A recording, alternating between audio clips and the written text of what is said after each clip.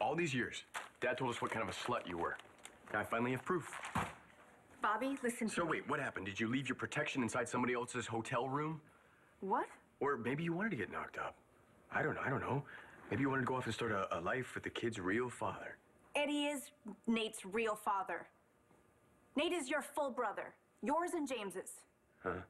If you say so. I didn't want to leave you. Eddie threw me out.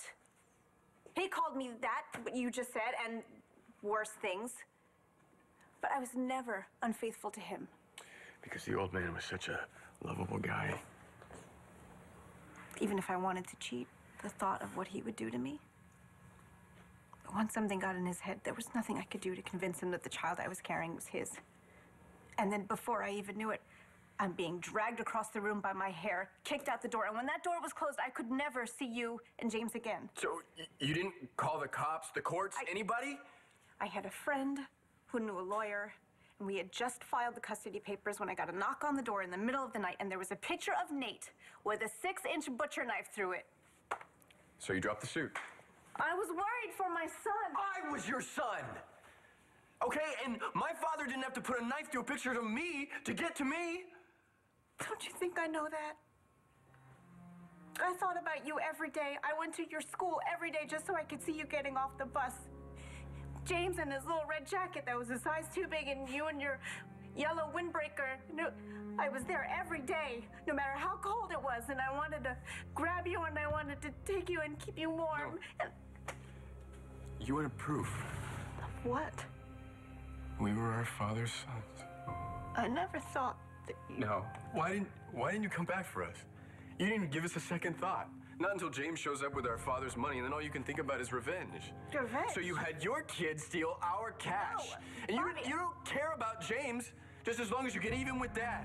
You wanted payback. I want a family. You and James are my sons, and I love you just as much as I love Nate. Relax. No one's getting arrested. Why not? Because I don't have my cuffs with me. That's a joke. Right, yeah. Why not, tell me what's going on with your mom. It's nothing, really. No, well, it didn't sound like nothing. Oh, she's being dramatic. My mom says I do that. About losing your house? It's been a little rough. We'll be okay. So you say that the money that you took, you gave that to your mom? I didn't know it was stolen, though. All right, just relax. There's no cuffs. Remember? I know I should have turned it in. It was... Yeah, but you were trying to save your house. Why were you losing it? My mom lost her job. And she's been looking and looking and looking for months. No luck. She just went on an interview, though, so we'll probably be okay. Right? So it's just you and your mom? What about your dad? He's gone. I'm sorry. He died? Might as well have. He kicked me and my mom out before I was born. So I don't know if he's dead or alive. I don't really care. The people will show that Mr. Thornhart's history with his victim precluded any hope of rational thought.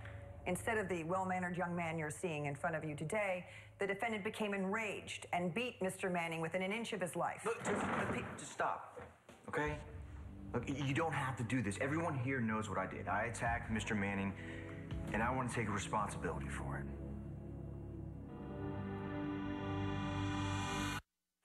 Cole, what are you doing? What I should have done before. I decide what you should do in court. Now sit down. Actually, I believe I decide what the defendant does. And I'd like to hear what he has to say.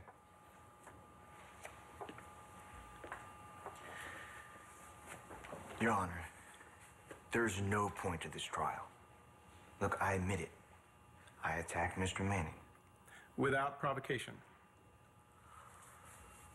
Well, at the time, I believed he hurt my mom and killed her baby. And you think this belief justified your actions? No. But the district attorney is right. I was out of control. I should have never attacked Mr. Manning, no matter what he did. But he was innocent. I was the guilty one. I nearly killed Mr. Manning over something he didn't do. And I owe him an apology.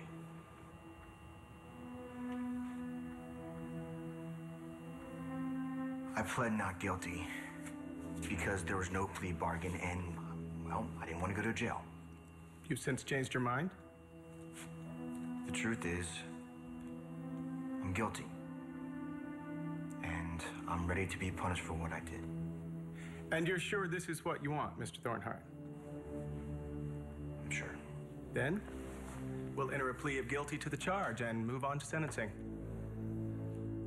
Sorry that you and your mom are going through hard times. It's not your fault. Yeah, well, it's not your fault either. But you don't go using somebody else's money to try to solve your problems. I will not make that mistake again, believe me. Good. You know, there are other ways to get help. Like what? A city, state, federal government, they all have programs. You don't want charity. And that's good, because that's not what this is. You're not the only one out there who's going through tough times right now. You guys, you get back on your feet, helps the economy, everybody wins. I'll tell you what. Why don't you give me a call in case you decide to apply for something? Why? Because maybe there's something that I can do to help. No, I mean, why are you doing this? I stole your son's girlfriend, right? Do you want me to get the cops? You should hate me. I know that. But I don't. Call me.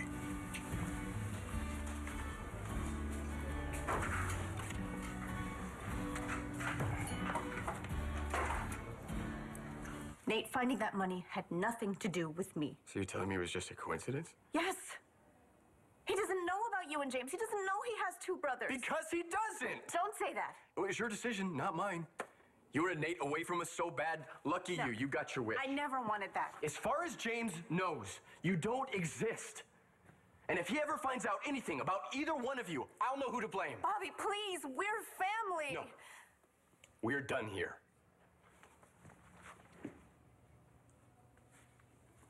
You can push me away all you want. I'm not going anywhere this time. I gave up on you and James once. I won't ever do that again.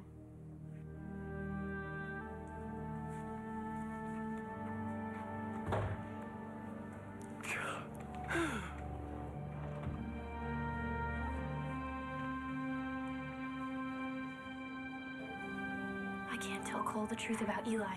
Not with Eli watching his every move, but I have to talk to someone. But no one understands. Unless there is someone. Wait, they're going to sentence him right now? It'll be all right. It'll be all right. How do you know that? I don't. Ms. Buchanan. Yes, Your Honor. The people recommended the sentence of time served plus probation plus community service. We believe that that sentence is more than reasonable. Mr. Thornhart admits he attacked and almost killed Mr. Manning. Yes, because of his mistaken belief that the victim attacked his mother. And he's also shown remorse, which he just attested to in open court. It's well known that Mr. Manning is far from the most popular man in Llanview. But I think counsel would agree that even the least popular man deserves the full measure of the law. Oh, yes, of course. Then you'll Your Honor. have no objection if I ask his opinion on the matter. Mr. Manning, would you please come forward?